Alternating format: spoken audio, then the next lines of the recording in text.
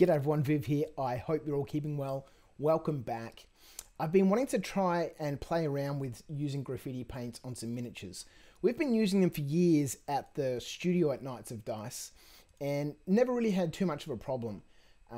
It's always worked out real well, but the problem has been for miniatures that most of those paints are really high pressure and, a little bit too thick. And when I was at Villain down in Fitzroy earlier this year before coronavirus happened, chatting with them, picking up some paints, and they had mentioned that they were bringing back into stock the MTN 94 paints from Montana. They're all matte acrylic paints, come in a massive range of colours, low pressure. And so I thought, I've got to get some. Waited and waited and waited. Victoria's doing really well. We've had 0 cases and 0 deaths for over 2 weeks now. Things are going amazing. Well done, everyone. And so I thought I'd give them a call and see if they were in stock. And they've got them in. So I went down there today and picked up about a dozen different colours.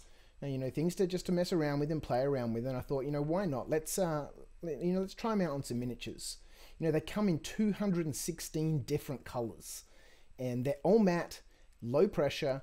Obviously, with the, being a graffiti paint or, straight out paint or whatever, you can change the caps and stuff on them to, for different sorts of effects. And as you can see from these images, we'll see me priming these in a minute. It's come up really, really well. That paint is super flat, both in terms of matte and surface finish, that, hasn't obscured any detail. The figures look great. These are 28mm US Marines from Eureka, metal figures, and I thought let me try them on some plastic. So I had some Lord of the Rings Uruk-hai Scouts milling around, so I thought I'd try them on some plastics with this weird reddish sort of orangey brown sort of color. And it's beautiful and flat. It hasn't, beautiful surface finish. I just thought I'd throw this one in here. This was from the skate park just down at the end of my street. It's an abandoned block, an industrial block where people have slowly over the years been adding more and more concrete and building all these cool, skating obstacles and ramps and stuff, and great fun. So I just thought I'd throw that back in there. That's where I got the cover image from. Anyway, so I was really, really impressed with these paints. And, I've never done any painting tutorials. I'm a super uncoordinated painter. So I don't normally do painting tutorials, but I thought, for this one, let's go ahead and do something. So let's see the paint in action. These are the priming of the models. The paint is coming out. This can I don't think I shook up very well. It's a little bit thicker than that reddish brown color, but it's going down beautifully. It's got amazing coverage. This paint is super, super sticky. Those painting pegs were just, tacky. I've never felt a paint like this. Obviously, being a graffiti paint, they want it to stick to stuff. And this is sticking. It dried very, very quickly. I probably should have left it for a little bit longer than I did. But, it came up really, really well. Here are those plastic figures. Straight over the bare plastic. It stuck beautifully and it's worked out really, really well. Super impressed. And you can see here that that mist is much, much finer. Anyway, so I thought, there's no point, just showing the undercoating. I thought I'd go ahead and try and film some sort of painting, tutorial, or at least just seeing it in action. So I've mixed up 3 different colors here from Vallejo to paint that US Marine. And I'm just, mixing it here on the palette, thin my paint down. Just so we can see it in action, because I have had some graffiti paints in the past before where, our hobby paints don't really work very well over the top of them. But this one seemed to function perfectly fine. It was like a color primer that I've used from Vallejo or Army Painter. It didn't have any problems. I'm just applying that German grey. This is how I do all my weapons. I'm really sorry for the crappy camera work. I'm not used to painting like this. I'm an edge of the desk painter.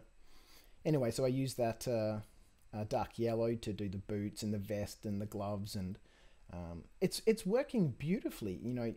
I can really see this as an option for opening up, for color primers. There's 216 different colors in this range. And, if any of the other colors are, if this is anything to go by, then, the other paint options, colors become, a really exciting possibility, especially for, fantasy stuff or sci-fi where you want really bright colors. With 216 options, you've got a lot of choice there. Anyway, so I'm trying to pick out the flesh here. Like I said, I'm a super uncoordinated painter, so, you know, I'm sorry. Oh, this is me taking one of those figures and just rubbing it and rubbing it and rubbing it and seeing, you know, if that paint's going to come off. The figure at this point is probably still a little bit wet, so you can see on the front here there's a little bit of surface scuffing, but, you know, the paint's not coming off. Here we go, just throwing down a quick Agrax Earthshade wash on this figure just to help the details pick out. I totally forgot to put the camera on for this part, but, you know, it's taking the wash perfectly fine. Quick dry brush just to bring back some of that color and knock out, you know, that mutation. No, not the mutation, the mutedness that the wash puts on the figure. Just dry brushing on those base colors back onto the uniform and the vest. And he's come up great. You know, I was really impressed. You know, I don't know. I'm going to have to do a little bit more, you know, playing around with these. I do want to try them on some terrain, which, you know, we'll do soon, just so I can see what the gradients and stuff are like. Other paints that I've used you know, obviously it's not working like an airbrush, but I want to see how close to that smooth gradient that we can get on terrain. But anyway, there we go. Very quickly, I just wanted to show you these new MTN, well, they're new for me, MTN 94 paints from Montana. They're working really well. I'm super impressed. As a color primer for painting miniatures, I'm excited to keep playing around and seeing, you know, what the other color options, you know, provide me. Thanks for tuning in, guys. I'll catch you next time. See ya.